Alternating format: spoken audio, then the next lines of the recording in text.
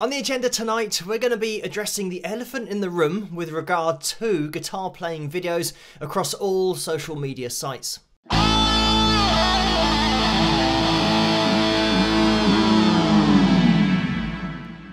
Hello, Phil here from Wings of Pegasus and welcome to another analysis video. If you enjoy this video, please give it a thumbs up and subscribe.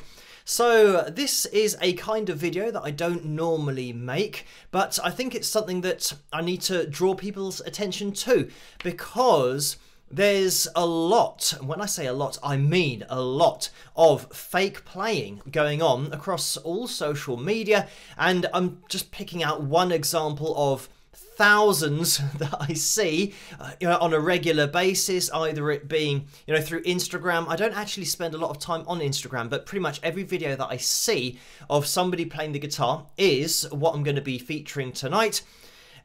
YouTube, same thing happening, and I know that in every single video I ask for requests for future videos of singers or guitarist bands, artists, and I do get requests for particular guitarists here on YouTube, but they do what I'm about to point out, so it's why they haven't been analysed. And some of these players do have hundreds of thousands of subscribers on YouTube, and on Instagram they might have hundreds of thousands of followers, but I'm just going to bring this up because I think it's quite an important point. So this video has been taken from my phone, which means there's no bottom end to it. It's going to sound very tinny, but we'll be able to hear what we need to. So let's have a look, and I will be jumping into this. So straight away, as a guitar teacher of over 15 years, almost 20 years now, you can see that she's not playing this as quickly as that, because the first line that we had there was kind of like that.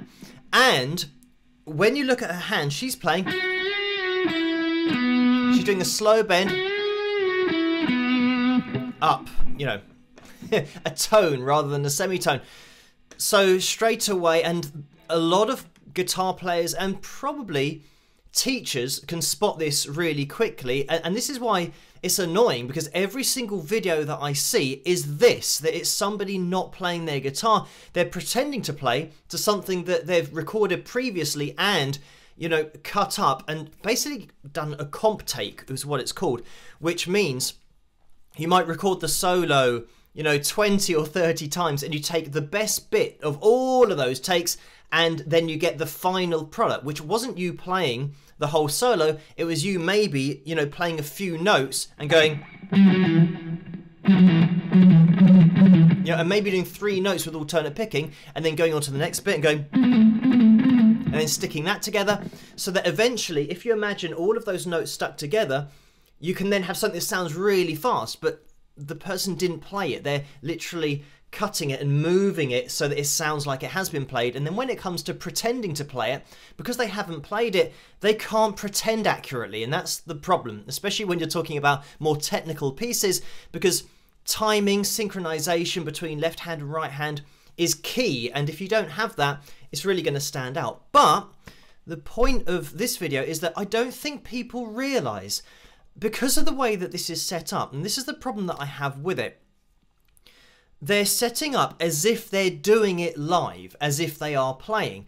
And they're even kind of looking at the camera while they're playing, going, and doing all that kind of stuff to try and sell that they are playing. I've even seen a video where in the background on the monitor, they have Logic Pro running, Logic Pro 10, probably, most up-to-date version, and you can see that it's recording. But we're not hearing what it's recording, we're hearing the track that's been put together and then dubbed over the top. So, I mean, I would love to hear the actual track it was recording, but unfortunately we don't get to hear it. But the point of having that in the background is to try and sell that it is being played live. And with the dishonesty side of it, that's the problem I have. I don't have a problem with music videos or cover videos where you have to do different angles and you've got to play the solo multiple times for each of those angles, especially if you've only got one camera. So I don't have a problem with that. But I do have a problem with people setting up as if, oh, let me just get my guitar, put on the track, and let's just play the solo, and I'm actually playing it when they're not. And it seems like it's all about likes. I don't know what the end game is, or the end goal is for this kind of approach to putting this on your social media, because you are going to get found out. Eventually, you will have to play live at some point, and somebody's going to be watching you, and they'll see that you can't play what you've been playing. So it almost seems like now, especially the younger generation, a lot of these players are young, and I'm saying, you know, early 20s, around that kind of age, maybe mid 20s as well. But I mean, even actually younger than that, teenagers.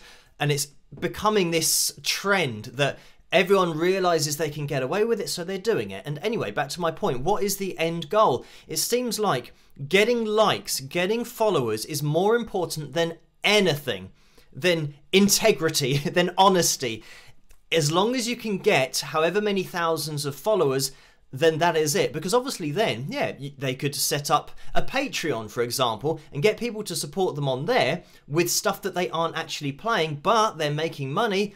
So, you know, it's almost like more fool the people watching. And when I say that they're not playing, they are playing. They're playing the audience. They're playing the people that might actually be supporting them and giving them their money to allow them to do what they want to do, thinking that they're watching somebody actually doing it, but they're not. And I think it's my duty as a guitarist, guitar teacher, the way that we do videos on the channel, that I analyze everything, I tell you exactly what's going on. Even when we're looking at vocals and auto-tune, pitch correction, we jump into all of that. So I do feel it's my duty as an artist as well, just to say that I was going to say some of the videos, most of the videos now that are uploaded to social media with this kind of setting, somebody just sitting down about to play a solo, they are fake. They're not actually playing the solo. Even players who are probably good enough to play the solo quite well, playing it quite well isn't good enough for them, so they do their comp takes and then they pretend to play, but still in this setup of like me sitting down and playing a solo in this kind of setting. It's like me now overdubbing something and me not playing, which I know to people that watch the live streams, and at the end we have, you know, this fill jam, as you guys call it, but we have a jam at the end of the live streams where I play over a backing track that we just load up, and it's random and we just see what happens. It's like me going away, recording a solo over the top of the backing track and then pretending to do it on the live stream. It sounds crazy, but that is effectively what people are doing. We'll jump back into this. It's not going to last very long because it's just a quick Instagram video. You see this kind of thing all the time on YouTube Shorts as well. Just people kind of pretending to play the solos, but let's get into it.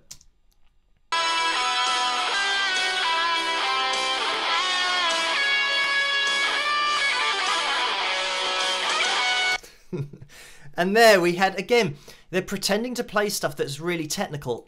And you can tell that this girl can play, but just not at this level. She hasn't got the dexterity or the synchronization to be able to pull this off when you're looking at the right hand with the alternate picking. I'm not sure she's actually playing this or if somebody else has played it and she's now just pretending to do it, because she doesn't have the vibrato technique in her left hand that we're hearing, because we've kind of got this, and it's quite a wide, there's quite a wobble in there. Like there we had, there was a little wobble of vibrato, and you can see how much my hand's moving to do that. And that's pretty much something that you'll see when there is a lot of vibrato. The hand is never going and staying still like hers is. And there's vibrato all through this lead solo that she's not applying.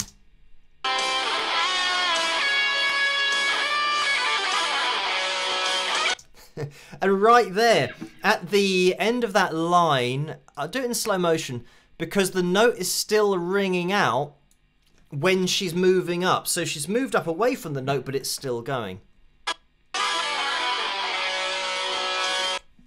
like that. So we've got that, and then she moves away from it, but we still magically hear that one ringing out. And, I mean, all of this, you know, the rundown that we have,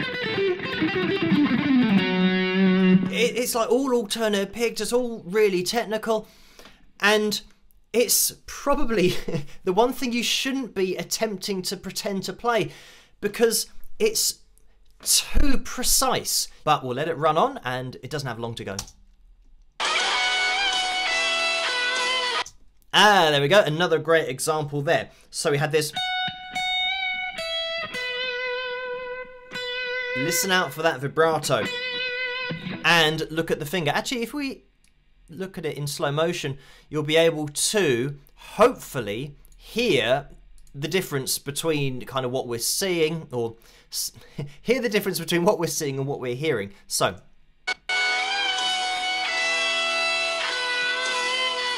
there we go, in slow motion, that is. So we almost had a semitone's worth of vibrato there. And look how much my hand's moving in order to achieve that. So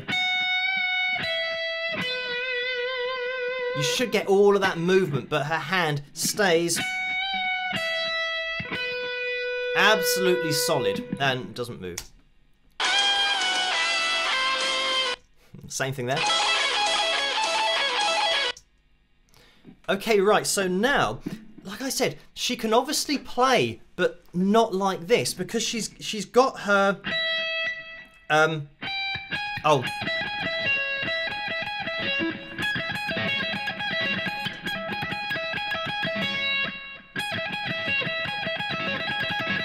I think actually she's missing out. That's the technique that she's pretending to play, but even on the track that she's playing, she's missing out a pick. I mean, on the dubbed, the actual one that's been stuck together, she's missed a pick. Yeah, just missed it there, but let's go back a bit. Yeah, she's going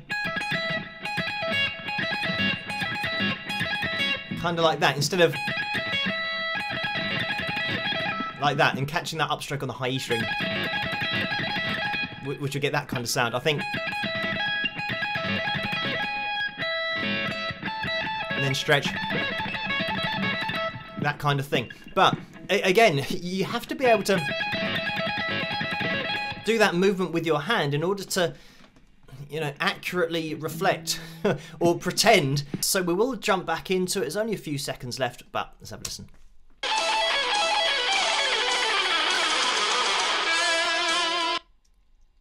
And actually, just that little look towards the camera at the end, you know, as if you've nailed it. Of course you've nailed it, because it's not being played. The track is never going to not play it correctly. Right, so anyway, yeah, we had an alternate pick run there. Actually, let's watch this again, because you want to be watching the right hand.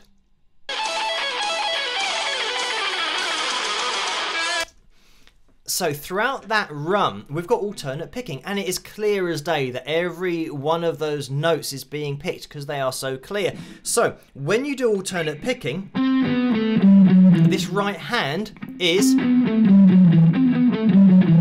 going up. In the case of this run, up, down, and kind of ending there. So there's a lot of movement, but there's none of that going on with her right hand. She's playing it almost like she's doing pull-offs, kind of like that. There's none of the, you know, whatever the run is. I haven't worked it out. But the important thing is that right hand movement, there's none of it, but you can tell, you can hear that that's the technique being used. Again, people watching this who don't play the guitar might not be able to hear the difference between the pull-offs and actually picking it. But in order to get the clarity of those and that last note, you know, again, yeah, there's a tricky little skip over there. So that G, so yeah, it's the G string. So yeah, it's a little bit awkward, but it's definitely kind of being picked in there. Just in case you don't realise people aren't playing, there's a lot of this going on, and I think, as I'll say in the title, it is doing my head in a bit, because as a guitarist myself, there are guitarists out there who are really good and they can do this, but I think because of the whole desire for likes and all that kind of thing in the younger generation, they're starting to use technology to a point where they're now being seen to do things that they can't actually do, but they're still, getting all of the recognition for that and accepting it and saying, oh, thank you, oh, thanks for checking out my, solo, I'm really glad that you liked it, and all that kind of stuff. And I mean, going to the younger generation and talking about music, even 30 years ago, you could go back even further than that, but you couldn't do this back then, because especially working with tape, imagine playing 3 notes and now having to cut up that piece of tape and then get it to the next piece of tape that's got the next 3 notes on and glue it together so you don't hear the join. It was just impossible. It would have taken so long, and you'd hear the cuts between, unless you had the most amazing engineer, producer team that could stick them together. I mean, that was half the point, was when you did overdubs, to kind of not hear where it had been applied. Anyway, that's going back to using tape back in the day, but you couldn't do this back in the day. You had to be able to actually play it. But with the advancement in technology, same as auto-tune, now people don't have to be able to hit the notes, they can get the software to do it for them. Now you don't have to be able to play a solo in its entirety, you can just break it down into tiny segments and piece it all together and then pretend to play it at the end. And if you do a video like this, it's trying to make people believe that you're doing it, and I think everyone nowadays is pretty much achieving that. I thought I just had to do a little video. I say a little video, this has probably gone for ages, but this is something that's now possible. And for a lot of people that think, oh, there are so many really talented young guitarists now, it's probably not the case. A lot of them are doing this, where, I mean, some people would argue, oh yeah, but even piecing it together is clever. But I think most of the audience, especially here on the channel, most of the people who are watching this want people to be able to actually play what they're hearing and have the honesty to play something that they can play, and when they can't play something, then leave that alone because they can't play it. And it's not about chasing likes, it's about integrity, artistic integrity. Because if you do this, I think at any point in your career, if you fake how good you are at the guitar or how well you can play, it's going to come back to bite you. Because say, for example, this particular artist or channel becomes huge, there is this video where people will now know that to get to where they've been dishonest and that they haven't been able to do it. I think a lot of people would have a problem with that. And I mean, that's pretty much for me against what being an artist is, being an artist of any type, but being a musical artist, you've got to keep your integrity. You've got to just play the way that you play. If people like it, great. If they don't, then it doesn't matter, because that is just you as an artist. So I would say, if you are watching a YouTube Shorts video or an Instagram video or any other very short video of a guitar solo that looks like this kind of setup, like they're just about to play the solo and it's live, be very suspicious of it, because it very rarely is. Even players who are better at pretending than this particular example, they're still not playing the solos. And this is where you get to, I guess, appreciate where the real talent is. Guys like, young players, Taj Farrant, who's a fantastic young guitarist who does it all live, and he has videos like this where he's actually playing. And this is the point that I want to focus people's direction in the talent and not the people pretending to have the talent. So that is another thing. And by the way, check out Taj if you do get a chance, because he's a genuine talent and he has videos like this where he's actually doing it fully live. Everything that you're seeing is what you're hearing.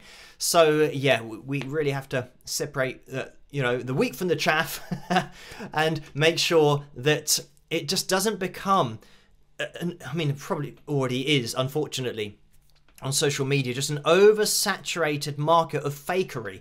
We want to hear actual talent and see actual talent. It tends to be a trend at the moment where it's always a female guitarist. And that seems to be the way that they're working it. They can't play the solos, but they're pretending to and getting, yeah, thousands, tens of thousands and hundreds of thousands of followers and subscribers when they're not actually doing what they're pretending to do. But, you know, people can't tell because they don't play the guitar. They don't know the ins and outs of the technique. So they're not even focusing on what's being played. They're assuming that it is being played. And that's where, for me, I draw the line and call out the fakery, that if it's not being played, I think people should know that. Anyway, thank you guys for watching this video. I hope it has been maybe eye-opening, but, you know, enjoyable as well for you guys to learn about the videos a little bit more that are going around. As always, let me know what you guys think in the comment section below, because this is one of those topics that I think is going to be controversial, and maybe people don't realize the extent to which this is going on across the internet. But yeah, let me know in the comment section below. And, you know, for future videos, keep those suggestions and requests coming as well. If you did enjoy this video, please give it a thumbs up and subscribe, and I'll see you guys at the next one. Rock!